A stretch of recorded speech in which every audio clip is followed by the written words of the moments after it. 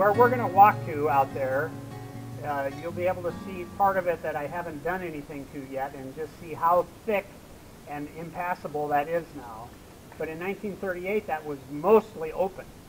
The hillsides were mostly open, and probably even earlier than that, they were almost completely open, except for scattered large oak trees. And a lot of those old scattered bur oak trees are still standing out there. They never got cut. I guess the bur oaks were just not that attractive for timber, and so they just are still out there, many of them. That is certainly a remnant oak savanna, and probably had widely scattered oak trees and just grasses and native grasses and forbs underneath it before European settlers came and started to break this up and farm it, which in this area was in about the 1880s. So that's the idea. I'd love to see that remnant oak savanna exist as parkland again.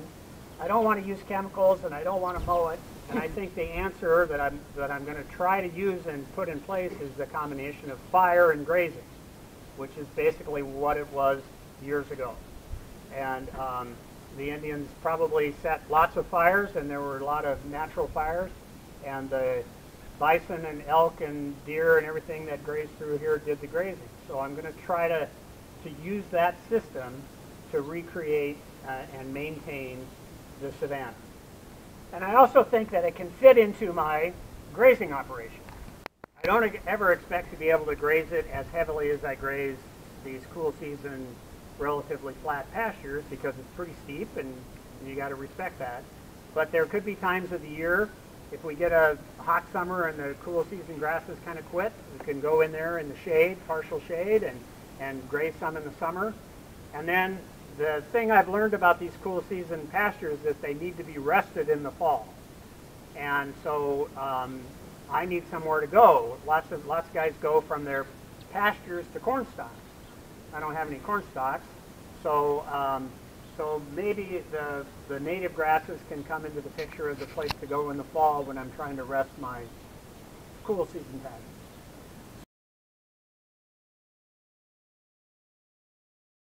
So the goal is, I think, no more than 50% canopy cover. And the question is what kind of tree spacing will give us that. I'm mainly going to try to, if I'm going to plant something, it's going to be bur oaks. But what I'm trying to get to is how close to plant the trees. What these are back here in these cages, where I've gotten mostly bur oak trees and a couple of other little odd things, those are on basically 60-foot spacings. So that's kind of hard to get your mind around a little bit, in that 60 feet apart, they look fairly close, but you only end up with 12 trees per acre if you regularly space them 60 feet apart. And I, on our farm, have started with the target spacing of about half that. I've got my tree spacing at about 25 to 30 feet in the first thinning. And that's enough. It's not that 50%, it's more shade than 50%. But it's enough to get the forage established. And it gives the trees a little bit of time, the ones that are left, a little bit of time to adjust. And then I'm going to come back and take out probably 50% of the trees that still remain. So it's kind of a two-step process that I'm experimenting with.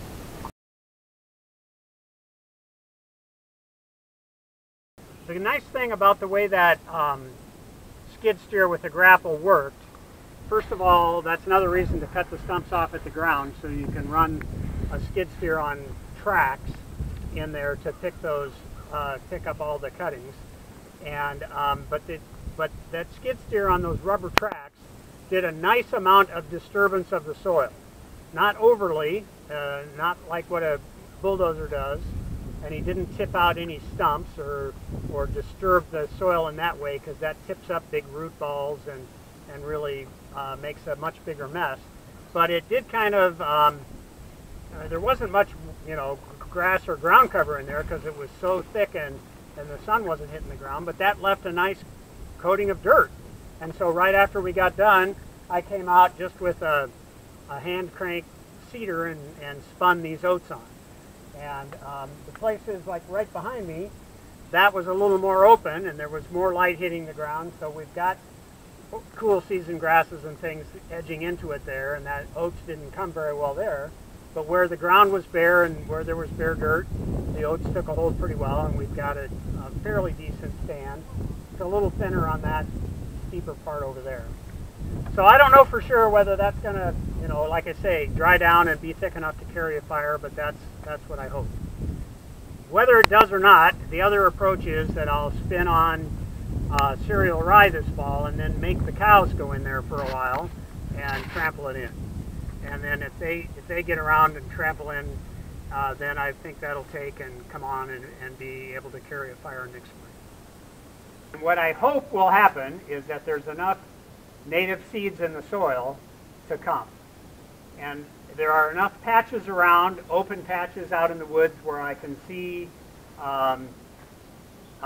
blue stems and side oats grama and quite a lot of different grasses that I don't know how to identify, as well as forbs that come in these patches. So I think that that there's a pretty good seed bank of these natives out there. I'm just kind of curious to see what will come on its own. And it would be great if it will come on its own. And if not, then we might have to resort to seeding it. And maybe we'll need to seed some things that are missing in the long run, those kind of things.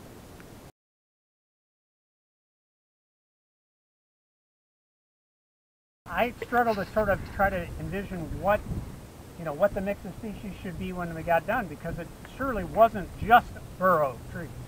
There had to be other big trees, and there had to be understory trees and brush and wild plums and all the whole diversity of things. Right. So what should we look for and expect? And then when you get into the prairie layer, the grasses and forbs in there, what should we look for and hope to find? But there could be things that plants or microbes or whatever that provided some sort of ecological function that aren't there now. And we need to sort of, in order to know that, we have to look at what is there, compare it to what we think used to be there, for what little we know about on the microbe scale, and see if there's something missing and that we need to try to provide. I think that piece is kind of what distinguishes this approach from just go out into the pasture, plant trees, and have cool season grasses and orchard grass, red clover, and some kind of a tree crop. Like, that's really sustainable agriculture, right? Yeah. Super good for water quality, good for carbon, good in a lot of ways. It's not exactly ecological restoration, or it's not as much ecological restoration as this could be with native tree species spaced in a way that mimics a more historical ecosystem, and that brings back native plants, native forbs and grasses that might help native insects, native birds. Like, that's where you get the ecosystem benefits that are broader than just erosion control and carbon sequestration and that kind of thing. So I think there's room for both. Like, right. We turn more cornfields into rows of trees and cool season grasses, that'd be awesome in so many ways. But this change too, I think, is important for the broader ecosystem that just alley cropping pastures doesn't give you. So it might just depend on what your goal is. If it's more ecosystem restoration, then maybe that idea of 100-foot spacing or more makes sense if those are the species that are going to be underneath. If it's more on the side of sustainable agriculture, then you probably want your trees to be pretty, as close together, especially if the trees are a crop, and it's just a different mindset, but they're obviously similar principles.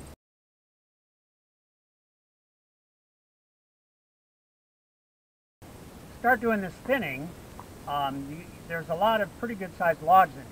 And so the question is, can you get any value from those? I cut a lot of the cedars and made a lot of posts out of them. But the more general question, I wondered what people think about it, is what to do with the slash. So we pushed it into these ravines. Right here, just right here, there's 6 or 8 pretty good sized logs down in that ravine. So I just don't, we sort of did it because I didn't have any other good idea. And if you have a skid loader in here on tracks, couldn't you mount a chipper onto the front instead of the grapple, and then chip into piles and then scoop them up later? Yeah, I mean, you could. You got to cut them so they will go through, so it's a little extra chainsaw work. A lot of these came down as just cut once at the bottom and then picked up the whole tree and got it into the ravine. So that minimized the chainsaw work. But yep, wood chips could be done.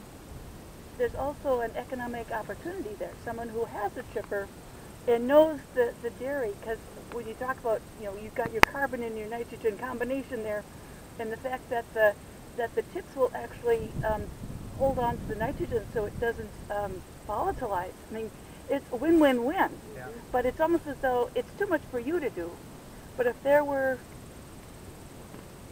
economic development options in the county that said, if you like outdoor work, if you like working with machinery, if you like helping the environment, here's a niche for you that's between the landowner and the person who wants this high-value mulch. I think the combination of a chainsaw guy dropping those down and lopping off the tops, and then he can mulch those tops off after they're cut off, and then you're left with logs, which are kind of easier to handle and might be salvageable with some value. So there's some parts of it that we're going to try that and see whether how that'll